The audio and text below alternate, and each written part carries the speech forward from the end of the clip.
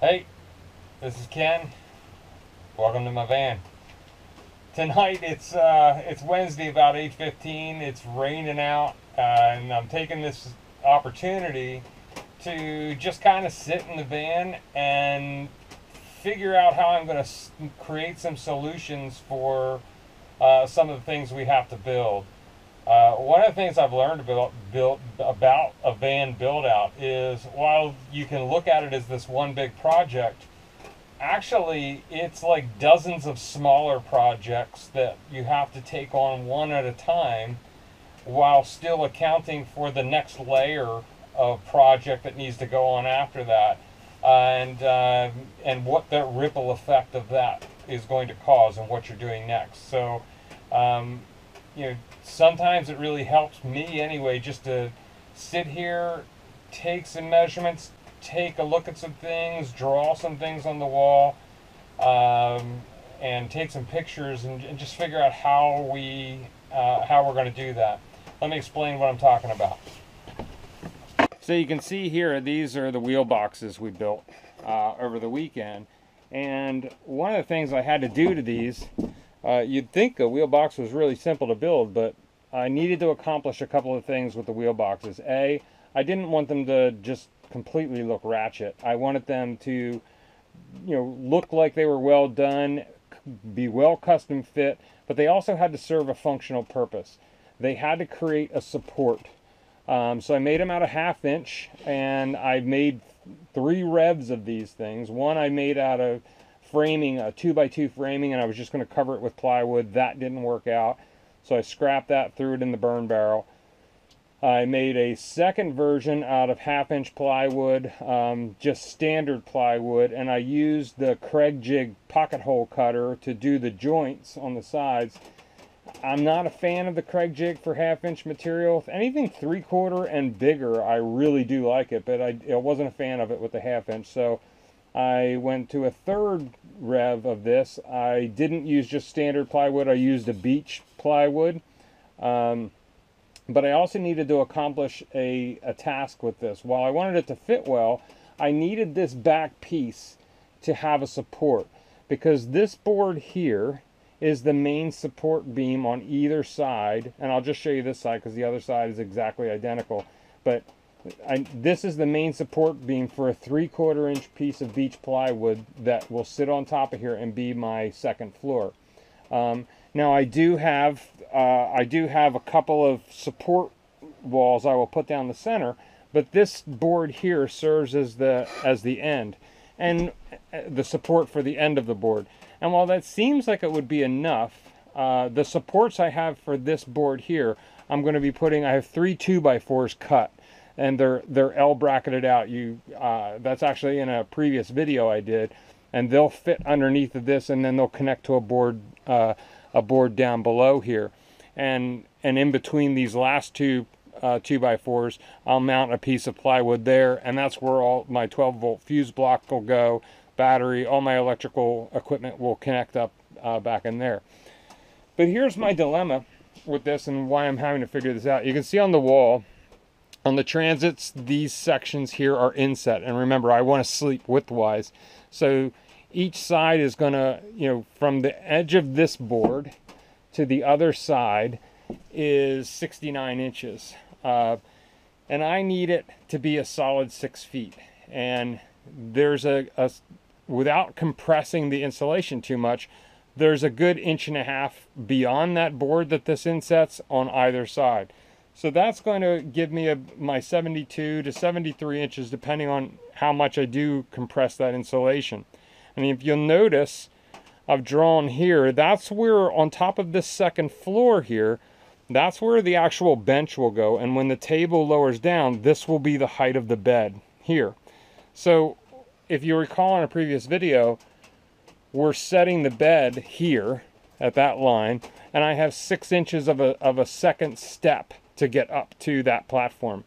So I want to have a good support. I'll have the 2x4s over here on either side, but I have nothing under here. So I wanted this to come out 1 inch below, and this was already a really solid cargo bolt. So I wanted this box to be able to utilize this bolt, really solidly connect in here, and that's a really solid foundation there. So I'm going to take another 2x4, I believe, and L bracket it out, and then use that for a support here for the end. But so that's, you know, that was one project that needed to take into consideration. But an example of where this begins to fan out and further on down the road, if I look straight up, you'll see I have the holes up there. Now the problem I'm running into, not really, I mean, it's a problem, it's just something that needs a solution, and we'll figure it out. I need to create an inset wall behind that bench that I have drawn on the wall there. Hopefully you can see that. An inset wall that takes advantage of that space. So this can't just be straight up.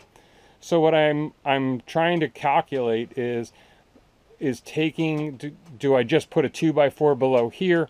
And I guess what I need to calculate is, do I run that stud all the way up the top there? Because I need a way to mount the inset wall. I need a foundation to mount a wall that's inset a couple of inches. So if I have a stud going up, I have some plywood going across, and then something coming down that side, and then I frame that behind maybe 1.5 inches all the way across there, and then put some material behind that and bring it down behind this bench and then connect it into the back of the bench. I get a nice inset. And whether we put some art on that wall, whether it's an etching, a wood burning, or some kind of nice like mountain scene or something, I'm not sure yet.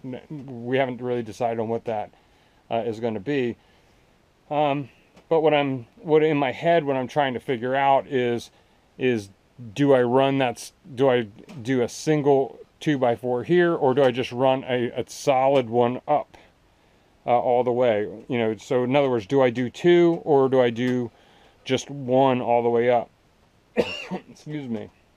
I'm thinking what we're going to do is do a 2x4 here, and the reason I'm putting that out here, remember, being that's the second step, I don't want the end of that board having to flex too much, because that's when you're stepping up on that, you know, in here is going, you know, coming down here, there's going to be a drawer that comes out this way, and this will be step number 1 to get you up onto that platform.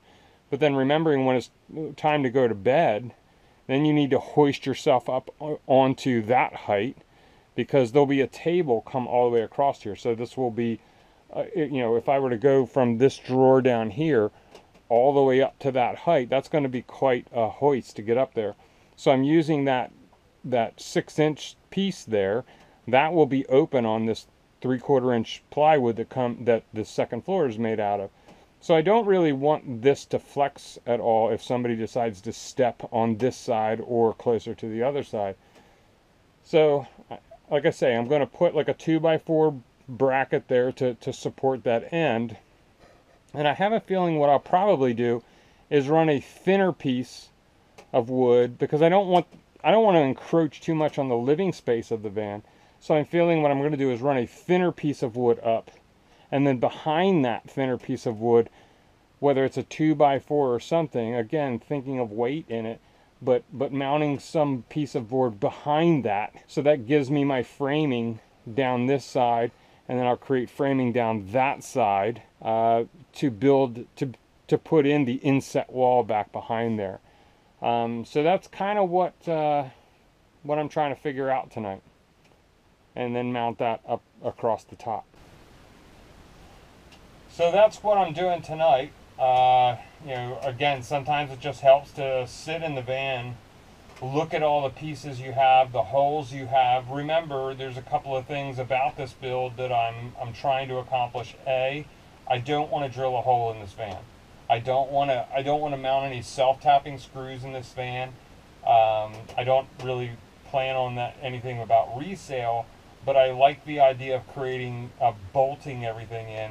So if I wanted to change it, the van will be made in a modular fashion, so I could, you know, disassemble a section of it and reassemble it in a new fashion. And that adds a whole next level of, well, you know, it would be great if I just wanted a stud there. I'll just throw some self-tappers in and whip a stud up there. So I have to work with the holes, and I think there's plenty of them, but I have to work with what the factory gave me to work with this van, and get creative of how we build that space out. I'm talking in some places 2x4s. Well, again, I don't want to encroach on my space and the living space in the van. And up on the tops, as I showed you, the fact that we're going to be sitting up this high, I don't, we're not putting cabinets up above here. So if I run studs up high, there'll be cedar tongue and groove above me down these sides. So if I put studs up there that are too high, well, now my cedar tongue and groove is sticking out too far. And when you're sitting up here on these benches, now your head's going to be forward because you got this, you're going to have this cedar tongue and groove that's pushing you out forward. So I'm trying to think of that comfort factor as well and how we figure that out. So I'm thinking what we'll end up doing is creating studs that are thin, and then on the insets mounting behind that and building backwards to be able to create the framing to do that inset. So if any of you out there have a suggestion, you're seeing what I'm talking about and you're going, are you serious?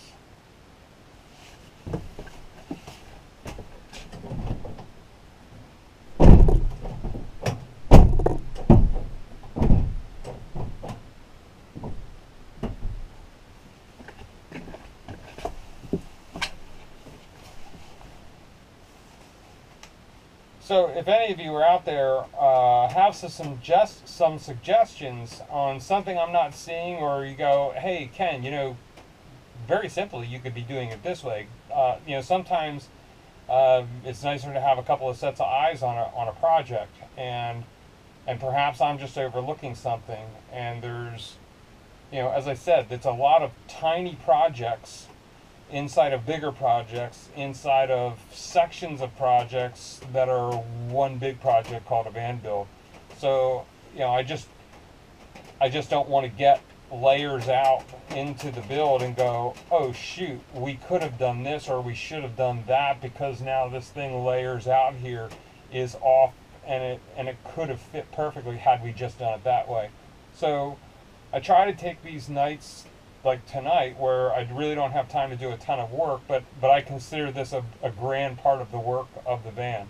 The next 2 weekends, I said in an earlier video, I want to finish this van, let me be clear, substantial completion I'll call it, by the beginning of June, and I have 2 3-day weekends left in May, so I have 6 full days, minus a Memorial Day picnic or two,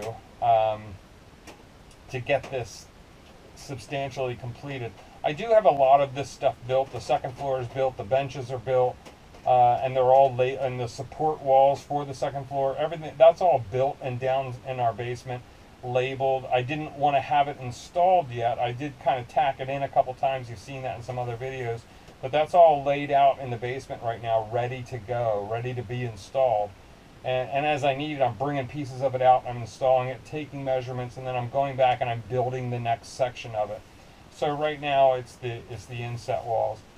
And so, yeah, it's just a Wednesday night in the van, just kind of sitting, reflecting, taking a look. Is there anything I've missed? What do I need to do next? And taking a look at some of these other things that I know are out there on the horizon that I need a solution for, and I don't want them slowing us down. So I'm taking these opportunities just to sit in the van and just kind of think it through. And what I have found with this build, that actually happens a lot, and I find some of the most productive work coming out of that, because I can make some drawings and really reflect on it the next couple days and be ready to go. So until next time, this is Ken. If you like the video, smash the thumbs up button for me. If you like the content we're putting out and the things we're talking about, consider subscribing to the channel and consider sharing the video. And again, if you see some things I talked about tonight with the concepts we're talking about, and you go, hey, you could just do it this way. Like, I've never built an inset wall before, so I'm trying to think through logically what that needs to be in order to work properly and sustain somebody leaning against it, etc. Give a shout out in the comments below. Let me know what you think. If you have an idea out there that would make this a whole lot simpler, and we'll go from there. So again, until next time, this is Ken. Peace. We'll talk to you.